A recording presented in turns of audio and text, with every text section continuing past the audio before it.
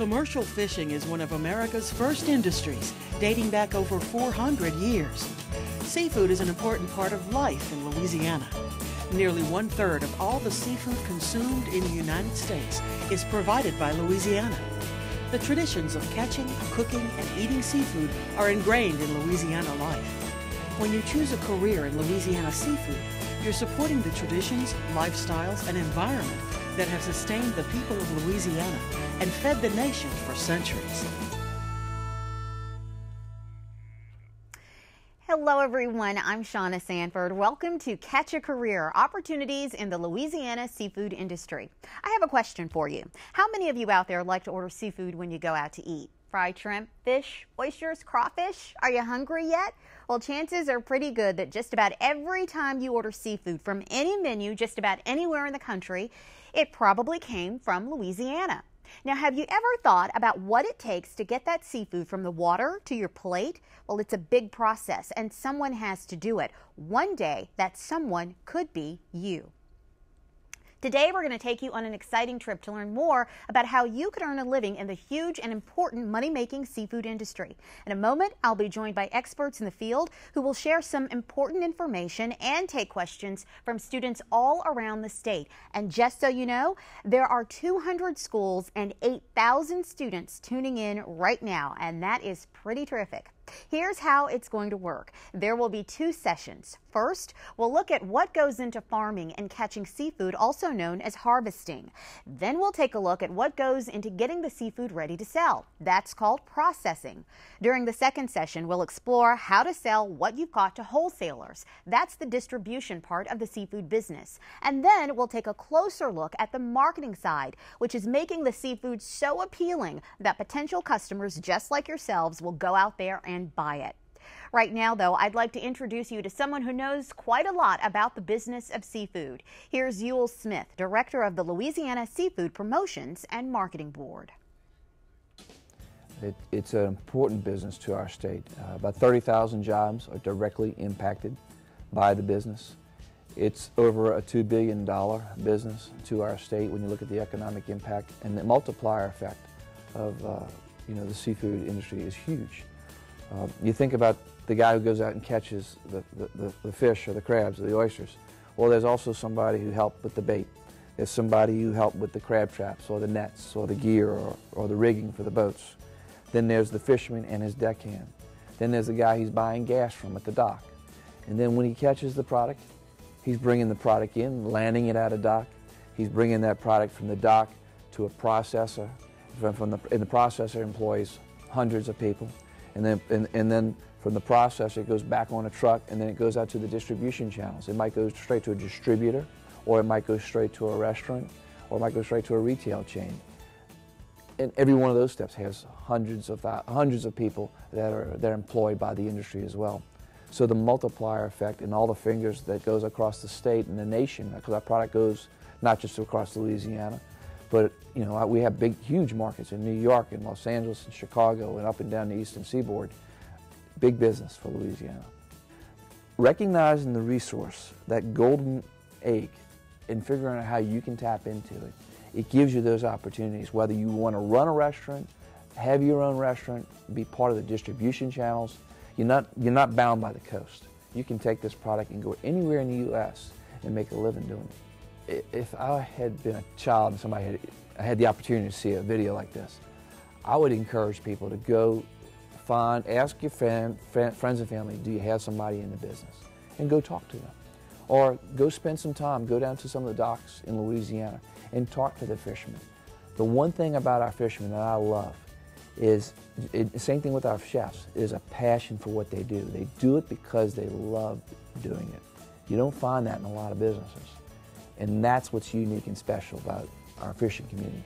And they're some of the most resilient people you'll ever meet. They've stayed, think about it, they've stayed in the business, and we've been through a lot of crises the past few years, big crises. And they're still in the business because they love it. There are not too many people I meet in other businesses that have that kind of passion. Our chefs have that same kind of passion as well. The two come together and they work great. Well, as you just saw, Louisiana is blessed to have such a wonderful abundance of seafood as a natural resource. And as a result, there are many different jobs available from North to Central to South Louisiana. Harvesting is an important part of this industry. That's farming and catching the seafood. So what would your typical day look like if you decided to go that route? Well, you're about to find out from reporter John Jackson and the Luke family as they catch crabs and the Slavic brothers as they harvest oysters.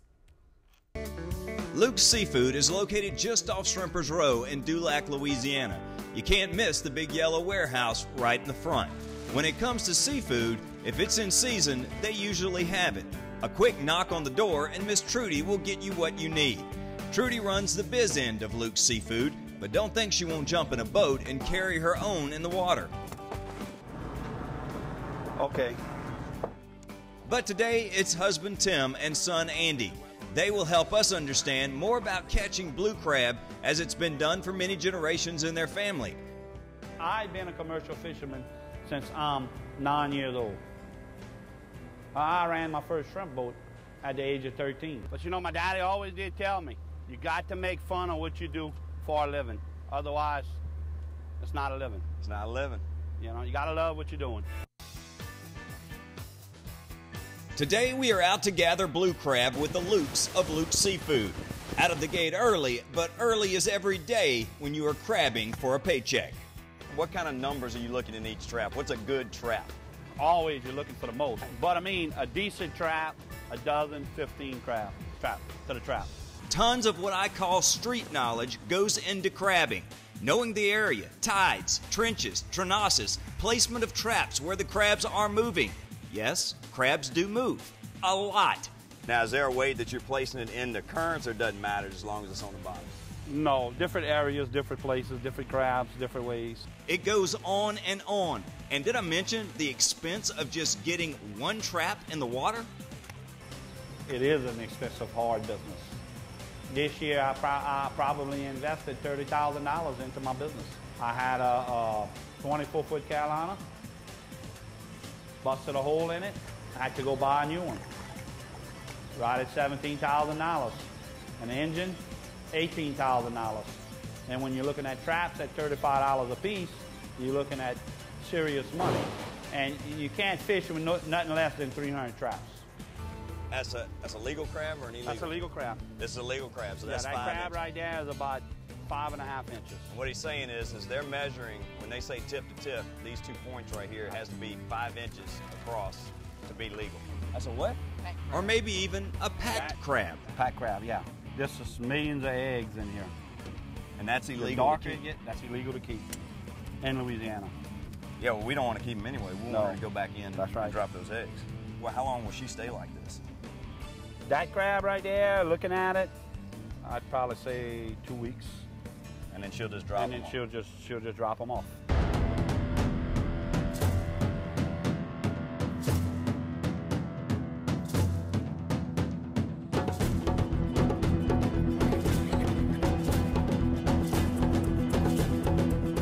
Anthony and I are fourth generations. So I've got about 40 years in, and my brother's 35 over that.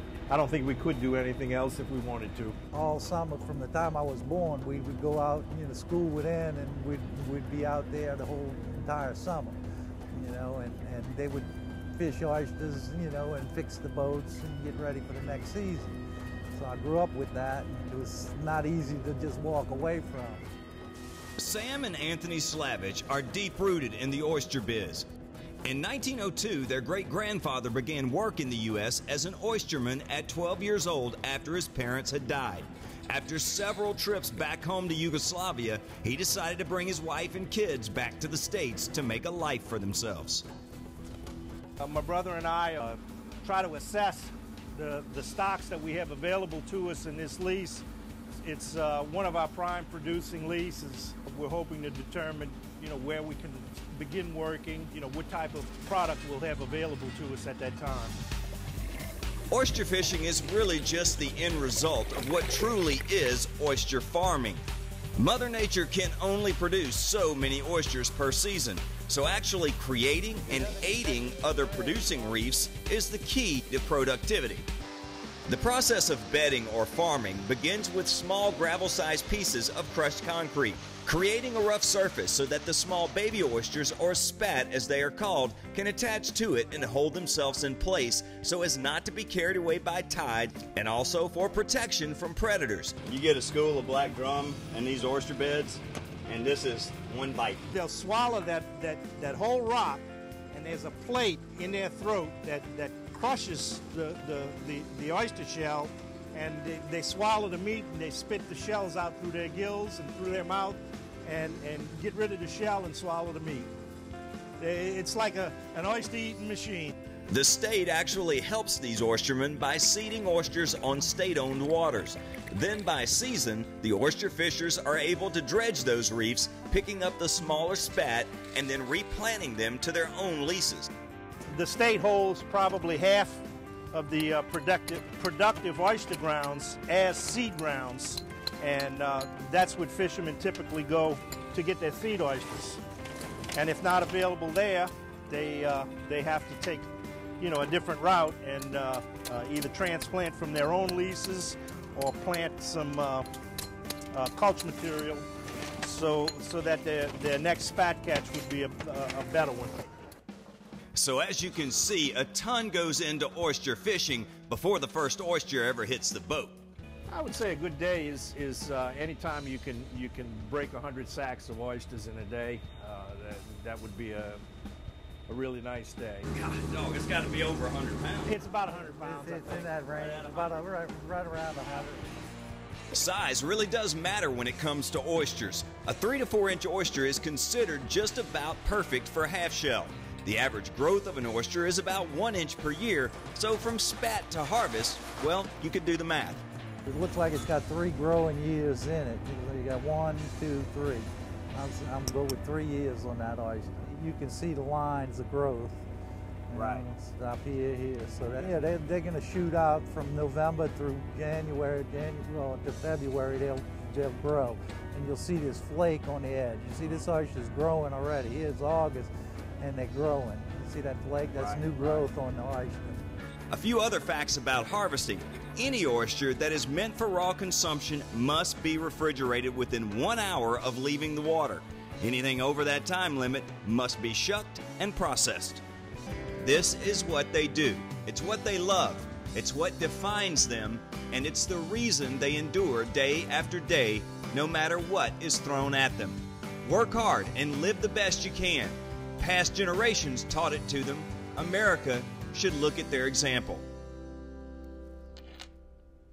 Well, joining us now to talk more about harvesting seafood is Martin Bourgeois, a marine biologist with the Louisiana Department of Wildlife and Fisheries, James Bergeron, a commercial fisherman from the city of Lafitte, just south of New Orleans, and Rick Phillips from Phillips Seafood in Bayou Pigeon. Welcome, gentlemen. It's a pleasure to have you here.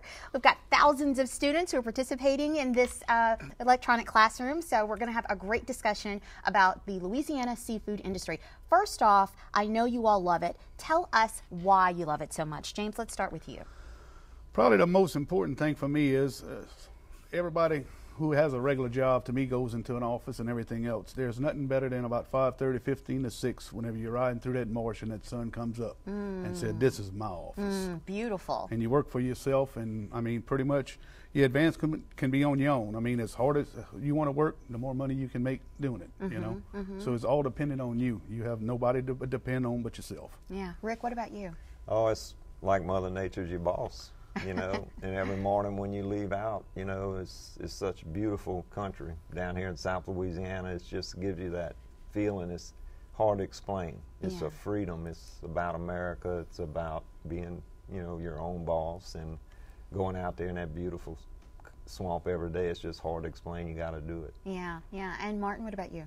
Well, my interest kind of goes way back as a kid in the love of hunting and fishing and in our great outdoors. And now it's evolved to a career, and working with guys like Rick and James has very rewarding. Yeah, and I'm so glad that you mentioned that it started for you as a child, and because we have lots of students who are watching in, and they may have interest in, you know, fishing and in hunting and just being out there in Mother Nature. This is such a huge industry, and we have students from all across the state, North, South, and Central Louisiana, and there's room for all of them in this business. So talk a little bit about how to get started. You know what I love, what Ewell said, is that you're not bound by the coast. And I think what's really great is that today we're going to show students that it's not just about fishing. I mean, that's one great part of it, but there's so many other aspects to being involved in this industry. Well, pretty much, you know, it's from most fishermen that where we come from, you know, it was all from their dad turned them into this and everything else like that. But my dad wasn't a fisherman, you know, and now I am a fisherman. But that's whenever you get started on a shrimp boat, you work as a deckhand. On the crab boats, get started as a deckhand and save your money up where you can, you know, get your own stuff started. You know, and a lot of people don't have them resources, but all you got to do is have the drive. Yeah. Have the drive. And you talk about processing. That's another part of it. Can you talk a little bit about that? Because I know you've been involved in that area. Processing, I kind of got into it midstream, you know. Started off, born and raised in Baton Rouge. My dad started bringing me down to buy a pigeon at a young age. And crawfishing, frogging, catfishing, all that. I had my own boat and was crawfishing at 8 years old. You know, he'd bring me out there, put me in a boat, and I'd paddle and run 20 traps. And that evolved into commercial fishing on the side after school. And then when I got out of school, I tried college and then ended up commercial fishing. Did that all the way 20 years.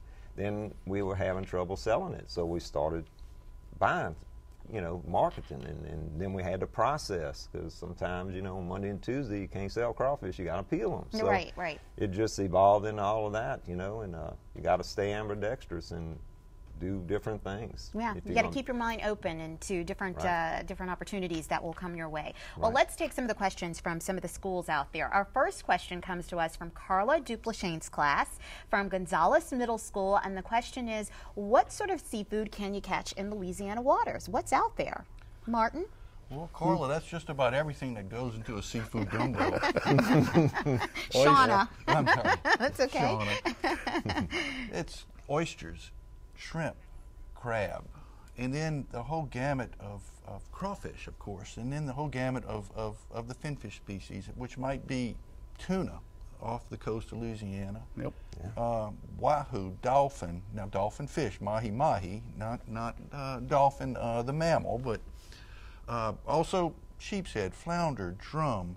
It's a whole laundry list. Wow. But Louisiana is probably best known for its crabs and shrimp and oysters. Yeah. We actually lead the nation in those three categories. I'm so glad that you mentioned that, because I think it's so important for the kids who are watching today to understand that anytime they go out and order seafood at a restaurant, wherever they are, whether they're anywhere throughout this state, they could be on vacation someplace else, visiting relatives or visiting a new place for the first time. If they order seafood, chances are pretty good that that seafood came from Louisiana, right? That's it. Most definitely. Yeah. So, Martin, you're on the science side of it. So tell us how you got involved with that aspect of it, and what does that really involve? Well, obviously, as a fisheries biologist, it does require a college education. I graduated with a degree in marine biology and went to work for the Department of Wildlife and Fisheries a number of years ago. But the role of the department is from the management perspective. You know, these fisheries are available to harvest, but the management part of it is important, because our role is to ensure that these resources, these fisheries, are executed on a sustainable basis from year to year, that people can continue to earn a living and operate a business as long as these resources remain at sustainable levels. Right, and we have an abundant amount of resources. We're really blessed to have all of the natural resources that we do have. Let's talk a little bit about the 6 categories of commercial seafood in Louisiana, if you could run through those. Rick, could you give us, tell us what those are? Well, locally where we're at, we have crawfish, of course, catfish, and we have a lot of other things that's not real popular but good to eat. You know, even these jumping fish, these Asian carp, the meat's really good on that. Jumping fish? I've never heard of jumping fish. Yeah, we call them Asian carp, but okay. There's a lot of things in the swamp that you'd be surprised. You know, the frogs, and they got people eat German carp. buffalo fish. They really good smoked, you know, and we use a lot of this for bait, you know. But there's a lot of different things that you can go after and make money with. You just got to have the want. And there the students see on our screen, we've got finfish, crab, shrimp, crawfish, oysters, and alligator. Alligator really has become incredibly popular over these last several years, right, James? Very popular. And they got a lot of fishermen from where we at. And pretty much I think the season's going to be this coming month right here. And they give out certain tags to certain fishermen and stuff. So. Can you all talk a little bit about, I'm glad that you mentioned that, the seasons, because it's important. You've got a certain season for shrimps, right, for shrimping, and you have a certain season for alligator hunting, and talk a little bit about that. The only one that we don't have really a season on is, I believe, is pretty much crabbing. We can crab all year round. Okay. You know? Yeah. But there's only going to be, there's certain areas that you have to pick up your traps certain times of the year, so like that we can have the trap cleanups and stuff like that. Okay, so. All right. Let's go back to the classrooms out there. We have our second question. Now this is from Mr. Bradfield's class from Raceland Middle School. The question is, what type of careers are available in the seafood industry in Louisiana? I think what we've heard so far from Ewell and from the other package that we aired, there are a lot of opportunities in this industry. Well, you could be a deckhand, you could be the fisherman yourself. You know, you can work for the processor, you can be a dealer, you know, you can even sell off the side of the road as a wholesale retail, you know, where you just purchase from the factories and then you can go out and sell, you know. So, I mean, there's many opportunities. Yeah. And I think it's also important to add that there are a number of businesses that support commercial fishing. Right. These are the net shops. These are the marine hardware stores. These are the businesses that might build crab traps. So there's a big web, so to speak, of businesses that support the seafood industry. Right, and you can even develop your own television show, right, Rick? Yeah, yeah, that helps promote it. Anything is possible in this industry, right? Anything is possible, you know. That was another way of promoting what we have, to me, you know. Getting it out there. Yeah, but I think, you know, it's so important. Some of the students may be familiar with Bayou Pigeon. Some of the students may not be so familiar with Bayou Pigeon. You didn't grow up in Bayou Pigeon. No. Where is Bayou Pigeon? It's about, from Plaquemine, about 30 minutes southwest. You know, it's right above Pier Park. Bell River area. It's right below Bayou Sorrel. Okay. You know. Okay. It's a little small town. Okay. And it's so lots of them. There are lots of them, and they're all over the state. We typically think South Louisiana, I think, in terms of where you might be able to make a great living in the seafood industry. But just as you pointed out, there are so many different aspects to this industry that you could be living in Caddo, you could be living in Central Louisiana, you could be living anywhere across the state. For any of the students out there who have an interest in this industry, no matter where you are, and find something that might be of interest to you. Right. Yeah. So what is a typical day like for a marine biologist? Well, it starts early when the rooster crows. And, no, he's thinking of my job. It's varied. I'm sensing a common theme here. Yeah. Nothing is ever typical.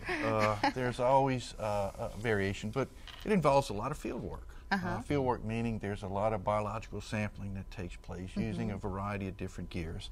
And that's how we use, for instance, trawls to monitor shrimp populations and their distribution and abundance and growth. We might use gill nets to monitor finfish populations, trammel nets, seines to monitor finfish populations, crab traps obviously to look at crab catch, but we also look at trawls to look at juvenile crab abundance.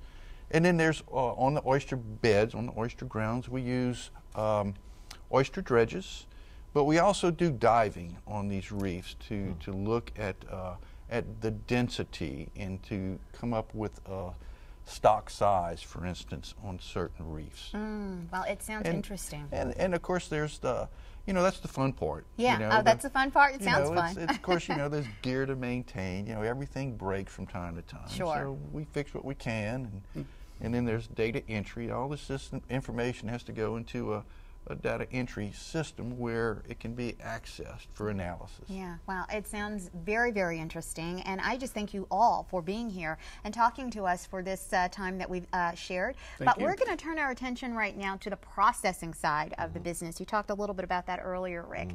We're going to go again to reporter John Jackson, who is on a mission. This time he travels to New Orleans, to the P&J Oyster Company that's been growing and selling oysters nationwide for over 125 years. Well, our day usually starts about 3 in the morning. You know, we get down here and start unloading the trucks.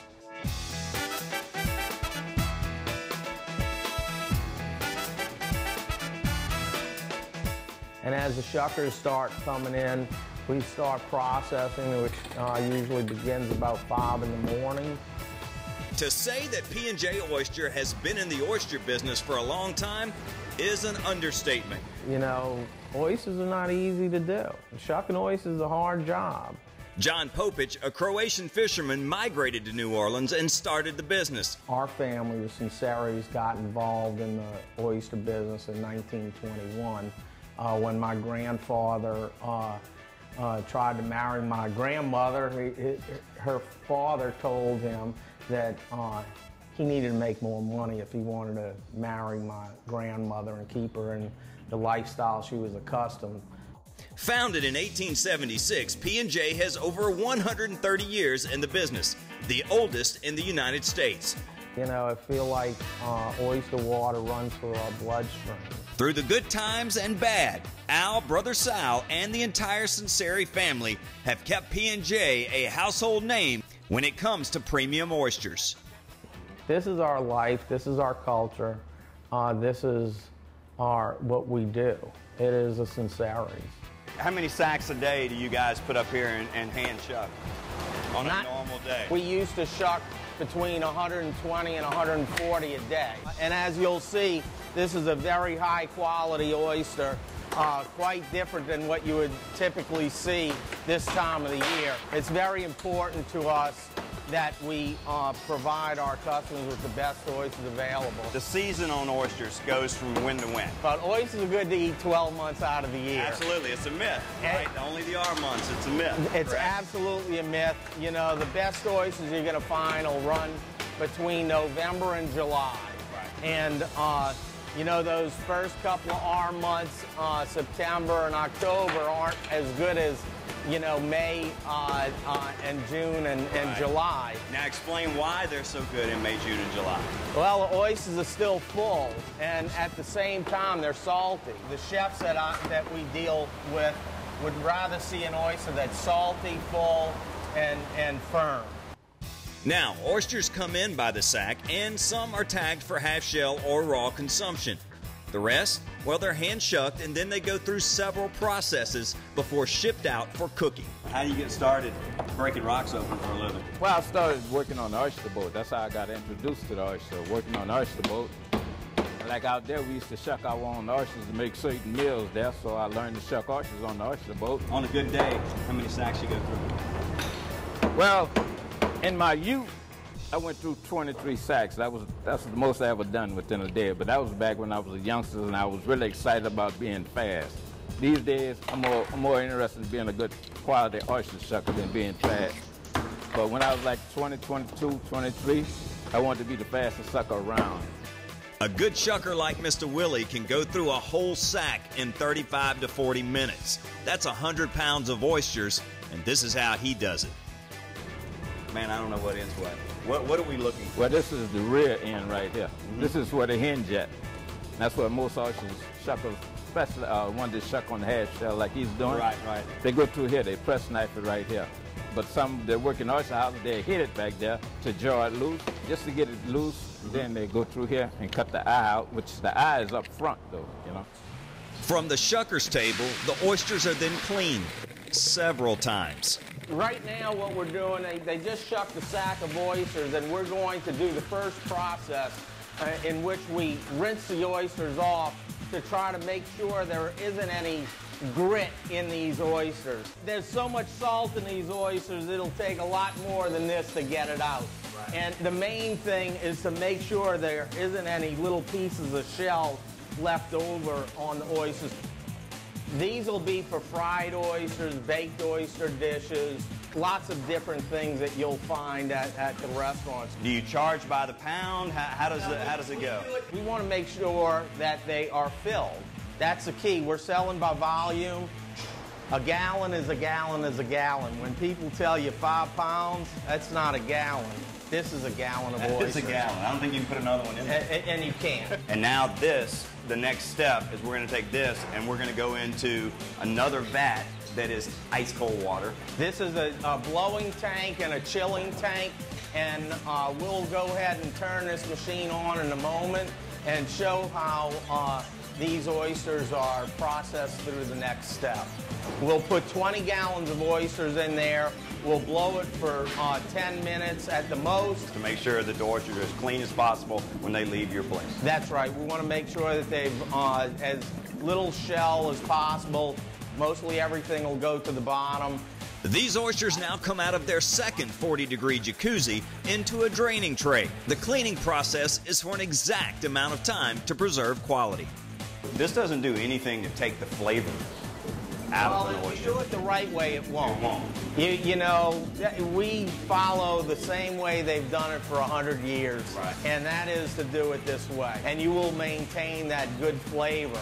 Do y'all find a lot of pearls? Well, we do find pearls, and it all happens to be certain times of the year from certain growing areas.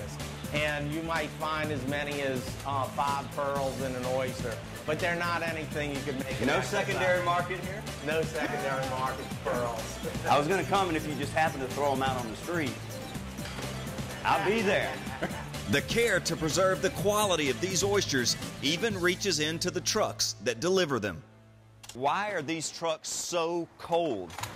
John, we come here first thing in the morning, turn these trucks on and get them pre-chilled so that when we take the oysters out of the stationary cooler, we want to make sure they're going on a truck that's 33 degrees. This is the care you guys take, maybe above and beyond, to keep your product perfect.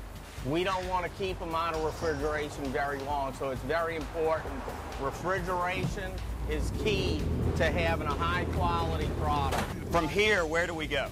We're going to be going off to one of the restaurants and delivering the French Quarter in just a little bit. When you get P&J oysters, you're getting them straight for the Gulf, and you're getting them at local restaurants around New Orleans. That's the only place you're going to get them is if you get them in New Orleans. Gotta come to New Orleans, you gotta come to South Louisiana to get the best oysters in the world anyway. That's it. And make sure they got that P&J stamp. You stamp every one of them? You can ask the people where they get them from, and you'll know if they got P&J oysters just by looking at the quality of the oyster. Well, we can certainly see why they've been in business so long. Joining me again on the set are Martin Bourgeois. He's a marine biologist with the Louisiana Department of Wildlife and Fisheries. Rick Phillips from Phillips Seafood in Bayou Pigeon. And James Bergeron, a commercial fisherman from the city of Lafitte, just south of New Orleans. And gentlemen, we're going to continue our discussion. We just learned about processing there. And James, you process your seafood, the crab. So talk a little bit about that. We just learned a lot about oysters. Yeah, we pretty much, we process our soft crabs, which is called a buster. That's whenever you can take a crab that's about 2.5, 3 inches long, most of them, and whenever they come out, they're like almost 5, 6 inches long, and they're soft. Oh, and okay. they're sold as a soft shell crab. Okay. Also known as busters. Well, the buster is before the soft buster. shell. Oh, before yeah. the. Okay. Okay. Yes, Okay. Indeed. Okay. So pretty much, I mean, that's our market. All my hard crabs go to the dealers in town right there. So. Okay, all right. And so processing, I mean, is that something that you initially thought you would get involved with, or did that just sort of evolve? No, pretty much it came around. Whenever you're a hard crab fisherman and you're catching all these busters and everything, I mean, pretty much instead of you selling by the pound, then all of a sudden you're selling by the crab. So instead of you getting this for poundage of crabs, you're getting one price for one crab. So pretty much you're making quite a bit more money off of one crab compared to selling it by the pound. Right, and we have a big amount of crab that we sell all over the United States. We're number 2 in the country, right? Yes, we're number 2. That's huge. Yes, very That huge. is really huge. Got to ask you all something too, because this is something that the students are really interested in. We've weathered so many storms here, man-made and natural. And this is a business that still continues to grow. It still continues to flourish. People are still getting involved in it. What do you say to students out there about that, Martin? I think it's important that it says a lot about the character of fishermen and fishing businesses that regardless of how devastated they might become due to storms or other natural disasters, that their passion is there, and which makes them very successful. You know, people make a very good living doing this, but it's hard work and it takes sacrifice. Rick, can you talk a little bit about that? You know, that it is hard work, but it is good work, and it's work that you can be very proud of. Yes, it's very hard work. A lot of people are shocked when they see it. Yeah. You know, but it's also very rewarding work. You know, and all the storms we've had and everything, it's just these fishermen are so resilient and tough. It's just I'm proud to deal with them and be part of their world. You know.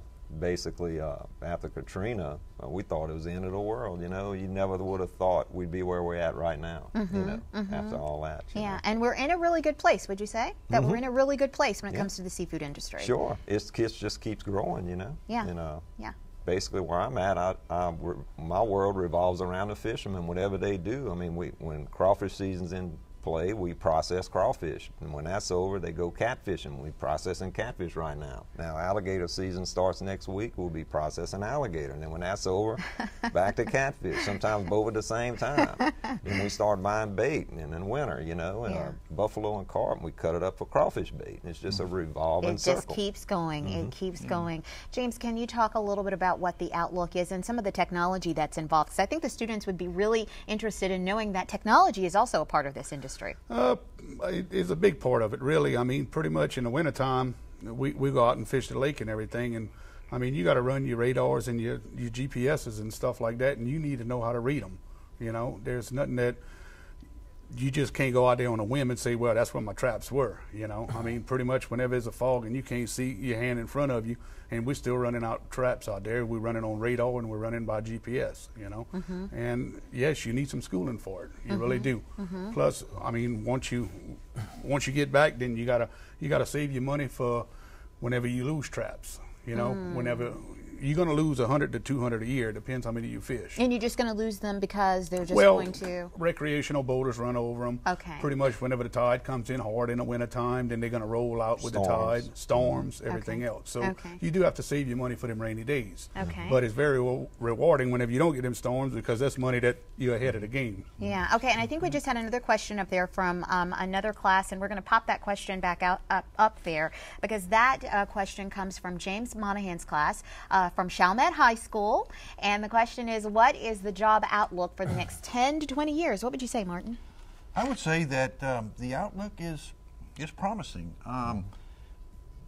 With fisheries, there's always change, and nothing actually stands still in life. But I think it's important for the students to understand that there are opportunities here in the seafood fishing business and in the seafood processing business. In Louisiana, we have what's known as an open access fishery. There are no, let's say, limits on the number of licenses that we issue, for instance, to crab or to shrimp or to oyster. Okay. Everyone is essentially qualified to purchase a license and become a commercial fisherman. And so let me stop you right there before you go on, because you mentioned licenses. Talk a little bit about how important it is to have a license and what it goes into getting that license. Well, it is important to have a license. And there are many different types of licenses that we see there. Right, and you know, licensing, of course, is mandatory. It's the law says you shall have a commercial fisherman's license. So anyone who has any intent of harvesting fish, shrimp, or whatever for sale has to have a commercial fisherman's license. In addition to that, they have to have a special license for their vessel. It's called a vessel license. And then there's the different gear types of licenses. For instance, there's a special license for a shrimp trawl, special license for a crab trap, an oyster dredge, and right on down the line. Now on the buying side, for instance, Rick may have a wholesale retail dealer's license. That license allows him to buy directly from commercial fishermen. Okay. Now in addition to Rick, we collect landing statistics on what's harvested through what's called a trip ticket reporting system.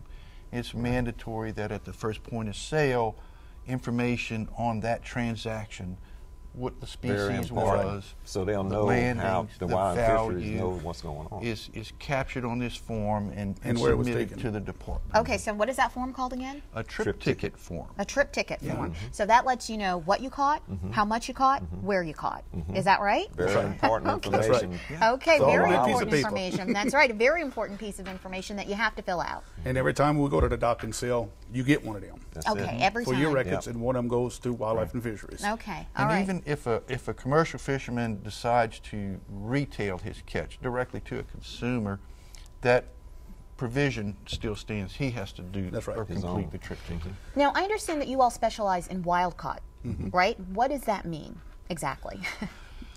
That's living off the land, really. I mean, this is not something that you put in a pond and you say we're gonna. This is something that you go out there and you fight the elements all year long to go catch these. Right. You know, your crabs and your shrimp and everything's coming from the Gulf on our side. Yeah. You know. Well, I'm at the Chapala Basin, and all lands surrounding it, swamp, and basically private and state-owned land. Okay.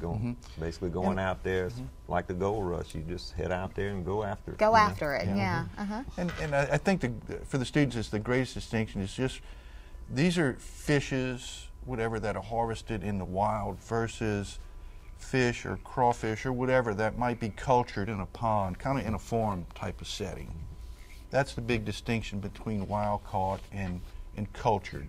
Okay, all right. And you talked a little bit about licenses. What about the regulatory agencies? Because there are agencies that regulate what is caught out there and brought in at the federal level and at the state level that I know you all know very, very well. James, why don't we start with you? Pretty much, I'd rather Martin answer that because he knows more about. Martin? Okay, Yeah. Martin. Well, at the federal level, the National Marine Fisheries Service is the federal agency that regulates commercial and recreational fishing activities on the national level. Okay. Here on the state level, there's the Department of Wildlife and Fisheries, and we regulate the resource itself. There's also the Department of Health and Hospitals, and they have an important role because they ensure and monitor seafood safety in terms from a health perspective. And then we have the Department of Natural Resources, the Office of Coastal Restoration and Protection, which are important because these are the agencies that watch over habitats. And habitats are really important because they support our fisheries. And so it's very important that we protect and restore our habitats. And maintain those habitats. Okay, let's go and take another question from a student this time. We're going to go to Chris Howell's class from Shreveport. Love Shreveport. I'm from Shreveport. The question is, how can an interested high school student get more information about a career in the seafood industry? Where can these high school students go who are interested in pursuing a career in the seafood industry? Of course, we've learned so much about how many different career opportunities there are. So who wants to take that question? Pretty much, if they got the heart and they want to learn, I mean, pretty much you can just come down to South Louisiana. You can just where the vessels are, talk to the fishermen, go to the processors, go to the dealers and stuff. And I mean, if you show interest, they will put you on. Yeah, I can tell you for a fact because I have been fortunate enough to do some stories with fishermen. I've been out there on the boats, and it's beautiful. I can't. You're right. You can't really describe how beautiful it is until you experience it. That's right. But I have to say, the passion and the love that they have every time, no matter who I've interviewed, it's there. And the thing that students should know is that the fishermen are willing to talk, to share. Right? That's right. That's right. That's right. Yeah, because they want kids to get involved and interested in it. That's right? Yeah, it depends on what you're interested in as a young person. You know, you go after it and go look for it. Go offer your services to a fisherman, try to introduce yourself. Look, I'll go help you. You know, and that's how you learn. I don't think you can Google it. No. No. Let's talk a little bit about what happens about the marketing and distribution side of it, because that's very, very important. Who wants to take that one? I mean, that's getting it out there. That's letting people know about it, especially those kids who may be in North Louisiana who are very interested in that aspect of it. There's a lot of pride in our seafood. You know, this has been going on for 400 years. You know, it's a tradition. You sell that point first. My philosophy is win the hearts and minds first, and then buy your seafood. You know, there's so many imports out there, and you know, it's just where it comes from is such beautiful country and all. You know, it's that's a lot of the sales pitch I do, you know, and the seafood, we're regulated really well. The health department, when I process, you just wouldn't believe the regulations, which is all good because we got the perfect product, you know. Even alligators, we got to use a metal detector on all the meat, just in case when they were shot, a piece of lead might be in there. You know, we take every precaution and time to make sure limit. it's safe, right? Very safe, right, you know, our local seafood. Yeah, you know. Martin? And I think it's important, too, that you know, there's seafood and then there's Louisiana Seafood. And it's important, I think, that we get our stamp, that consumers know that, hey, when we're looking for seafood, we want Louisiana Seafood because it's the best. So we need to continue those efforts to get our product out front and have it labeled as something unique. Yeah, James? Yeah, because once they taste our seafood, they not going That's back. it. There's nothing better. I Not think at we all. have that consensus, right? Yes, There's indeed. nothing better. Yes, indeed. There's Nothing like no fresh. seafood better than Louisiana Seafood. Okay, wow, we are completely out of time. Thank you all so much. I have thoroughly enjoyed this. I've learned so much, and I really, really appreciate your time. Well, we have had such an exciting hour. We hope that you have learned about how important the seafood industry is to Louisiana's culture and its economy. While most people think it's a coastal business and doesn't affect North Louisiana, we certainly have learned that it not only impacts people and businesses all over this state, but the nation as well. And with the proper education, business skills, and hard work, you too can enjoy a fulfilling life working in this growing industry. Please join us for the next session when we'll look at selling the seafood to businesses and to consumers. For all of us here at Louisiana Public Broadcasting, the Louisiana Seafood Promotions and Marketing Board, and the National Oceanic and Atmospheric Administration, thanks so much for watching. Great job! I really